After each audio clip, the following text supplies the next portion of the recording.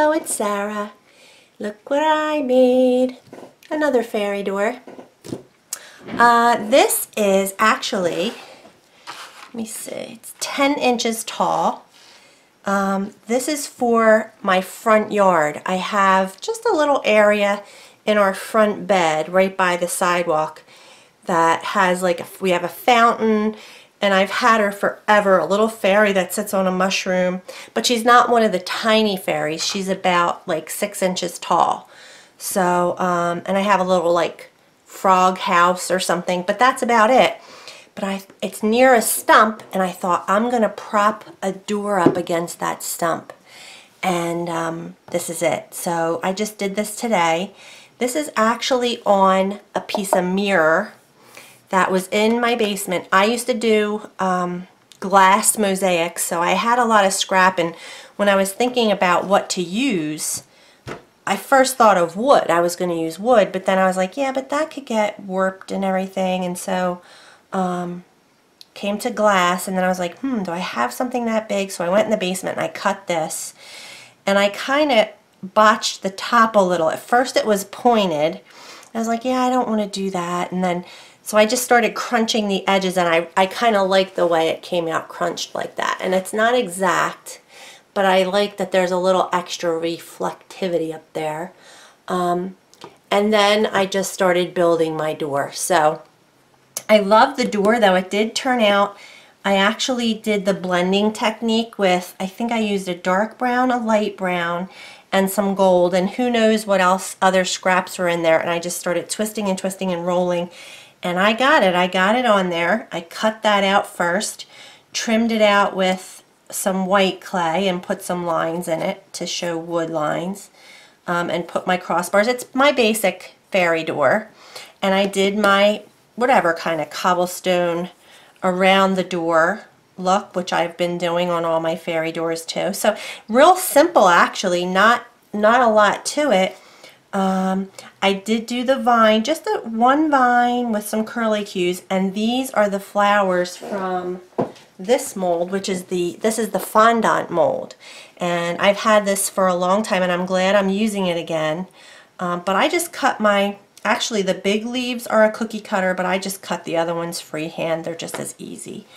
So I used one big one, one medium, and the rest are just little flowers and a purple butterfly. This is the big butterfly in this butterfly mold by Martha Stewart, and I just kept it simple. I love it. So oh, this little door handle, this is what I got at Hobby Lobby, and I knew I should have gotten a couple because I would find something to use these for, because of course it was the perfect size for this size door, and I love how that turned out.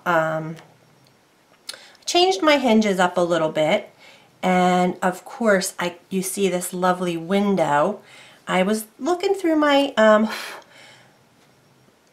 cookie cutters, and I was like, and like a little round one, been there, done that, whatever, and I went with the moon, and I love it. Moon and a star, and the mirror shines through, so that'll add just a little reflectivity out there.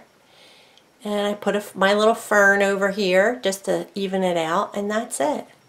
Oh, but then after I baked it, I antiqued it too, and this time I used dark burnt umber, and I watered it down. So I didn't just do heavy antiquing. You can still see it. It's in the nooks and crannies of the rocks. It's on the door. It's not as, I think I would have liked it a little bit more, but I really, I'm happy with it. It's definitely in the leaves. It stayed in the leaves and stuff. And I noticed while that was drying, because it was wetter, that these were starting to come up. I was like, oh man. So I ended up pulling up the whole piece of clay after it was baked.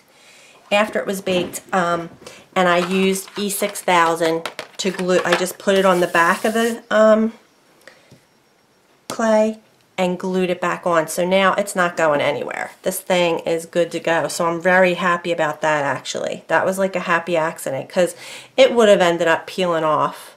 The sides are very sharp, I have to be careful, but just going to lean it up against a tree stump, and it's kind of out of the way. It's not near where anyone could get hurt, but I love it. I think it turned out very magical and pretty, and so I'm enjoying this so much. I mean, I'm starting to really get the hang of it, and I still have my votives, and I may not just do all fairy houses with that, but I also pulled these out today. These are some houses that my husband had cut for me a while back. And so if you go back in my videos, I think they were called Wonky Houses by Joggles. She was doing wonky houses or something, and I loved them, and I did them according to her tutorial. I have like 4 other ones, but these, I think at least 1 or 2 are going to get covered with clay, and we'll see how that goes. I'm going to do them probably, I mean, who knows, they may be fairy houses, or they just may be cottages. You know, they don't have to be fairy houses.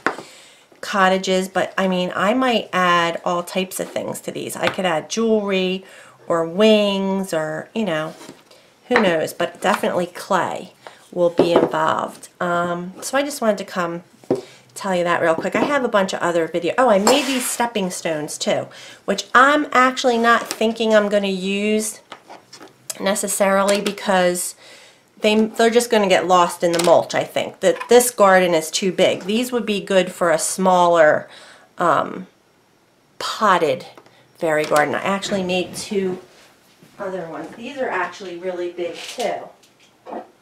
So this is my original fairy house that I'm going to put in a potted garden, right? And I thought these stepping stones would be good, but they're too big for it. I mean, they're huge. These are like patios. It's like a patio. I mean, maybe it would be good. I could put it right in front. But then I made these smaller ones, and then I thought these are even still a little too big. Because, I mean, this is the size of my fairy, you know? Who knows? I'm not sure. I think they're too big. I'm gonna probably cut, and you know what, I didn't need to use my granite clay either, because I don't have very much of it left. After I colored them, you can't really tell it's granite clay.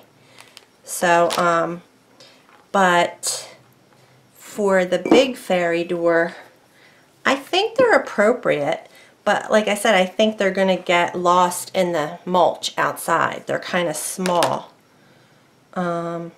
So anyway, I'm still working on some of my fairy door stuff. Like, I need to make some accessories. I want to make, for this one, for these little girls, I need to make some other accessories. I want to make a bird house, maybe a bird bath, stuff like that, because they both have, well, she has a bird. I don't know what she has. Alright, you guys, I just wanted to share that. Thanks for watching.